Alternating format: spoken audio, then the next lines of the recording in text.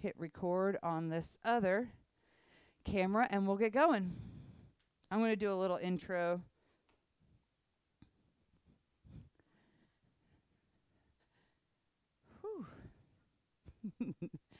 Hi there, and welcome to Thrive Yoga and Wellness and Thrive Online.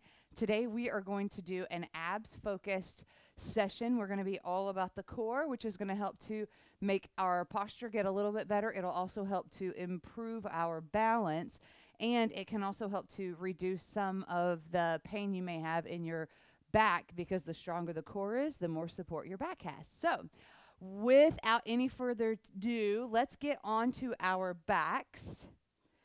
So if you have a yoga block, go ahead and get it nearby. And we're going to get all the way down on your back. Try to have your whole low back on the ground.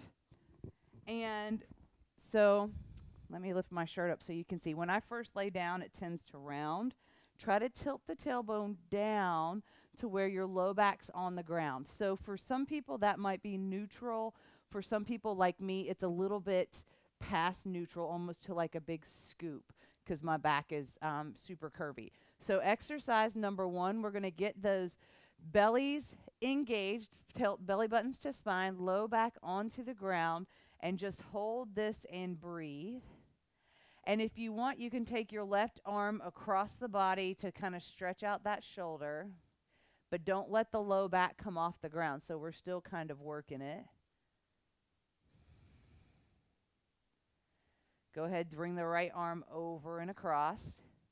Keep that low belly button towards your spine, drawing in and up. From here, we're going to bring the hands all the way up in the air.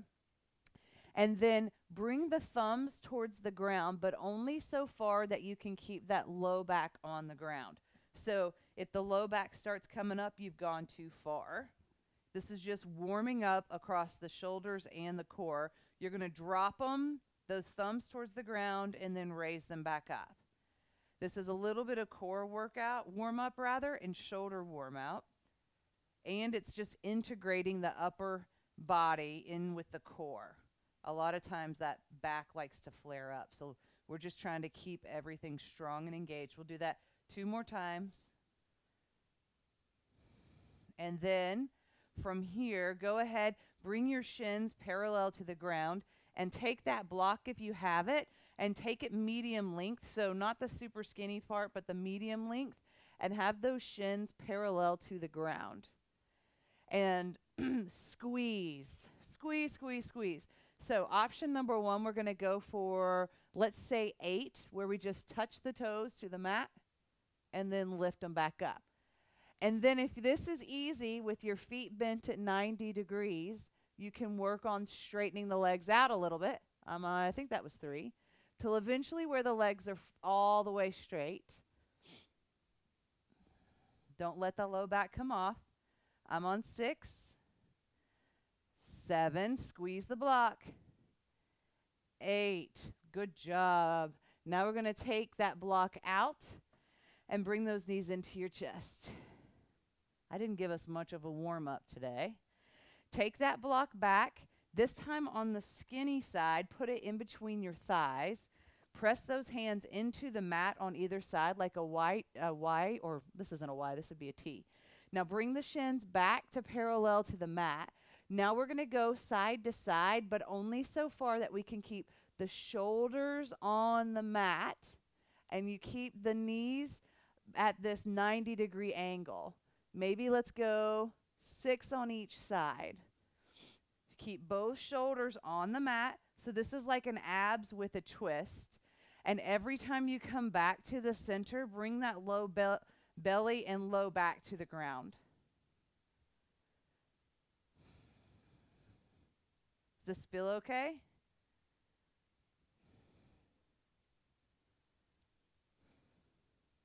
I've got 2 more. Bring that low back in. Last one. Good job. Go ahead, release the block. Bring those knees back into your chest. Give them a squeeze. This was a little bit more active for those side core muscles. Now we're going to bring our hands back up into the air. Those shins again are parallel to the ground. And then slowly start to roll up one vertebra at a time until your thumbs are up on either side of the hips. So this is kind of like setting up for a Pilates 100. And now what we're going to do is tap the left foot down, bring it up, right foot down, bring it up. Let's just do 6 each side. Here's 3, 4. The further out your toe lands, the more you have to work. 5 and 6. Go ahead, bring those knees into your chest. Now we're going to play with some rolling action. So we do this in yoga a lot, and the closer into your knees, it can help you to get some momentum going. No hands is a little bit more difficult because it forces you to use your core. So what we're going to try to do is roll forward and back, but don't let your toes touch the mat. And if you need to, you can hold on to your knees to help you. Ooh, my toes touched. We're going to do it 2 more times. Last one, hold it up when you get there to the top. And now we're going to try with this really little ball thing going on. You can hold on to your knees if you want to. And we have options. What we're going to work towards, no hands on the legs. Extend the left leg out, in, right leg out, in. Now, if this is too much, hold the knees. Otherwise, you don't touch anything and you work the core. The lower down you send those legs, the harder your core is having to work. Let's do this for 4 more each side. 3, 2, and 1. Nice. Bring those knees in. Give them a squeeze. Now we're going to try. We've got options here. You can hold on to that. We'll hold on to the left leg, extend the right leg out. Or you can let go of the left leg, or you can kind of hold yourself behind, like my fingertips are pressing into the mat behind me. First option is you extend that right leg out. My left leg is not touching the ground, so go ahead and give it a squeeze if this is tough. We're going to think about 5 circles, one direction, 2, 3, 4, 5. Let's do 5 in the other direction. Remember, you can bring your hands to the mat. 2, 3, 4, 5. Holy moly, give it a squeeze. Now we get to do that on the other side. Extend that left leg out. And if this is too hard, you can always plant that right foot. Totally acceptable. To juice it up, the right foot stays off the ground. You can hold that right knee if you'd like. Hands out to either side, or it can be grounding behind you. Let's do 5 circles. 2, 3, 4, 5. Other direction. 5, 4, 3, 2, 1. Holy moly, bring those knees into your chest. Give them a squeeze. Now we're going to roll over onto our hands and knees into a tabletop position. Whew. Now with tabletop, we want to make sure that back is nice and flat. And now let's give our core just a minute to rest and move through maybe a couple rounds of cat-cow. So cow's where you drop that belly looking down, then rounding through the spine. Go ahead and look up. Let's do that one more time. And back down to that cat. Now we're going to come to stillness. From here, we're going to play with a little bit of plank, some variations to plank perhaps. So slide those knees out. Option is to stay here on your knees, totally acceptable. If you want to juice it up, you can come up here to the toes. Now we're going to try to take, without letting your hips move, try to keep the hips stable. We're going to try to take the right hand to the left shoulder, hold it. Set it down. Left hand to right shoulder, hold it. Set it down. Do it again. Right to left, hold, down. Left to right, hold, down. 2, 3 more. Right to left, hold, down. Left to right, hold, down. 2 more with as little movement as possible in your hips. Last one. Awesome. Now we're going to make it a little more dynamic. Come to your right forearm, left forearm. Right hand, left hand. Left forearm, right forearm. Left hand, right hand. Whoa, I think I was supposed to do right forearm first, but I mixed it up. So let's keep going. 2 more. Last one. Hold it here on your forearms. Now we're going to get the shoulders involved, so don't let your bottom sneak up now that we're getting tired. Keep that bottom down. We're going to move our noses forward, back, forward, back. So it's like you're pushing forward on your toes. That's 3. We're going for 10. 4, 5, 6, 7. 2 more. 8, 9, 10. Now, all the way down to your belly. Holy moly, good morning. So let's catch our breaths just for a moment. Bring your hands in line with your chest, elbows in, tops of the feet on the mat. Press your pubic bone into the mat, especially if you feel low back pain. The more you press the front of your pelvis into the mat, the less stress you'll have in the low back. Squeezing the elbows in, lifting the chest up. So we're going to use the back body to build some heat, but the belly button's still towards your spine. Go ahead, bring your forehead down, maybe windshield wiper those legs. From here, we have options. You can have the toes stay there on the ground if you'd like, or you can lift them up. Now we're going to take the hands out wide to a T and lift up like we're being Superman flying through the air, right? Now we're going to make it dynamic for 5. Bring it up to a Y, back to a T. Y, T, squeeze, Y, T, squeeze those arms back as much as you can, Y, and back, Y, back. Last one, Y, back. Now give those in between the shoulder blade area, those deltoids, a squeeze. Try to lift up for 5, 4, 3, 2, 1. Go ahead, set it down. Windshield wiper the legs. Now hopefully your belly's nice and relaxed now that the back's done the work for a minute, because we're about to charge it up again. So plug those toes into the ground. Lift the quads off the ground. That's how engaged those quads are. Squeeze the elbows in. Tilt the tailbone down. Looking forward ever so slightly. Inhale. Think to yourself you can do this. Exhale. Push yourself up. High plank. Then go into your very first downward facing dog. Woo-wee. Okay, from here, if your wrists are bothering you, you can come to your forearms, always an option. Or if your wrists are okay, we're going to stay here in downward facing dog. Then we're going to roll ourselves forward into plank. So from here, hover those right knees, then the left knee, right knee, left knee for 5. Right, left, right, left. Last one, right. Now bring the left down to meet the right. So those knees are hovering. Now we're going to play almost like you're playing with a toddler, and we're going to swing our knees side to side. Knees over to the right, back to center, over to the left, center, right, center, left, center, right, center, left, center. 2 more. Right, left, right, left. Come back to center. Go to your downward facing dog. Ooh, Nelly. Okay, so now we're going to do a little bit more side to side action. So I'm going to come forward into my high plank. Then I'm going to go down to my forearms. You can stay here in plank if you'd like to, or you can do hip dips, yogi's choice.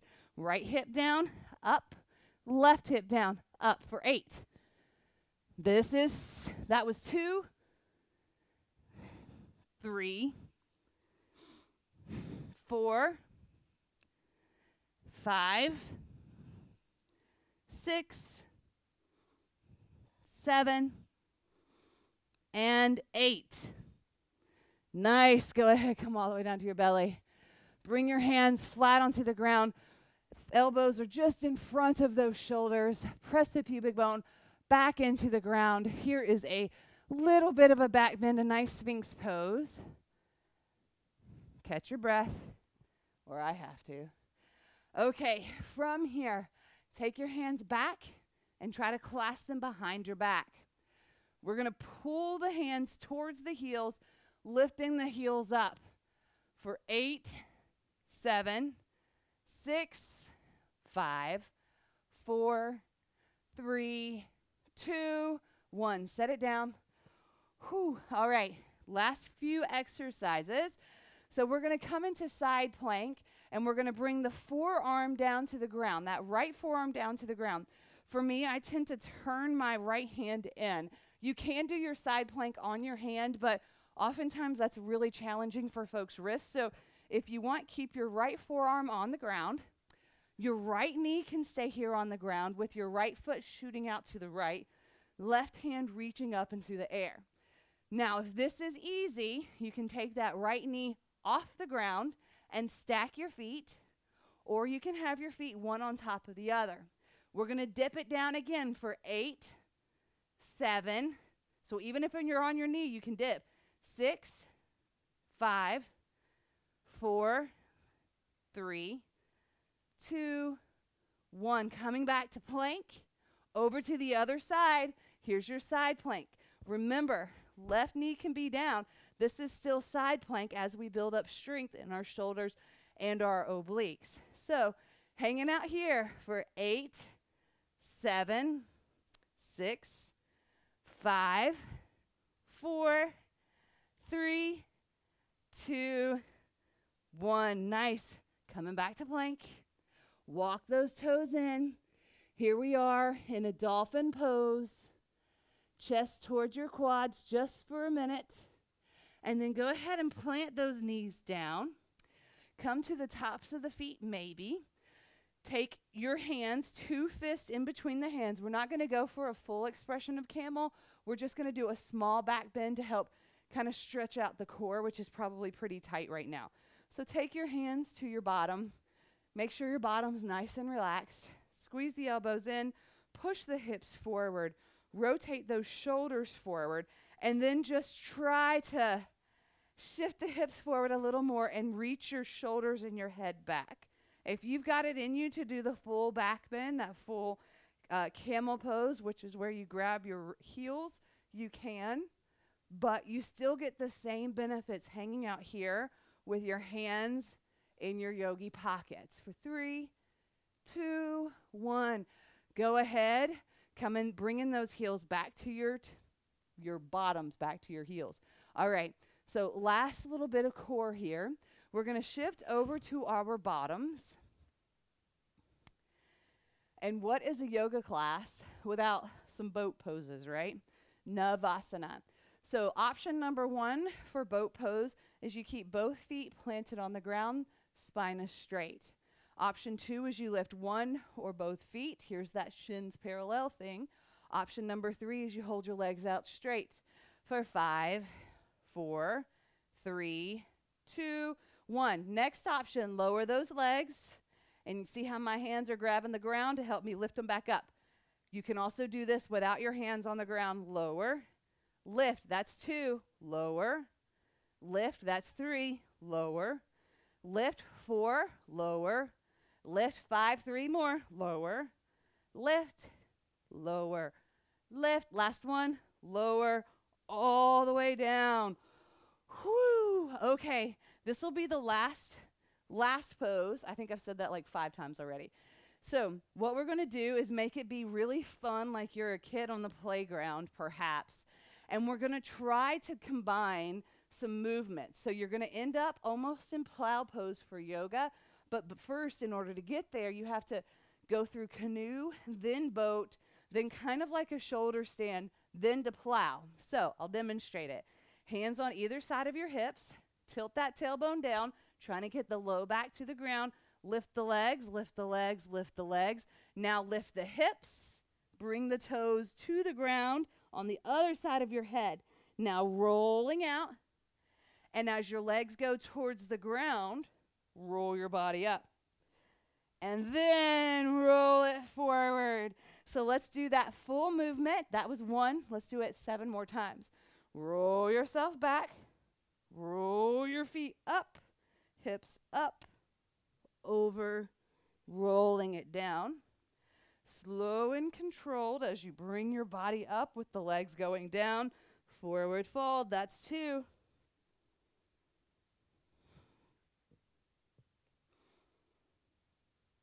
It's like a little bit of hollow body action. There's 3.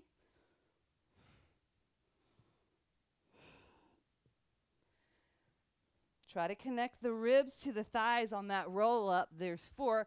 A little bit of yoga cheat. Lift the hips. Rolling out. Here's 5. Forward fold over those legs. Catch your breath. I think having my feet hit the ground disturbed my dog. She thinks somebody's at the door. Whew. All right. Go ahead. Let's go ahead and bring your feet together, knees apart, stretching out your inner thighs. And in this position, or if that's too much for the inner thighs, bring the left heel close to your bottom or your groin, right heel right in front of it. Plant that right hand down, lift the left hand over, stretching out that left side body. Inhale, coming up. Exhale, hand to the other direction. Inhale, coming up. Plant that right hand behind you, left hand to the outside of that right knee. Sit up really tall, look over that right shoulder.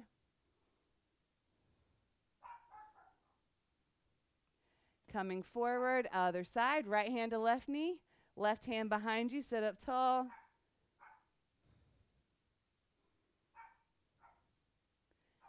Coming back to center. And that is all I have for you today. I hope you felt it in your core, a little bit into your shoulders and your glutes. And I can't wait to hear what you have to say. So you can go ahead, leave me some comments, shoot me an email. I can't wait to practice with you again next week. See you soon. Bye-bye. Where's my...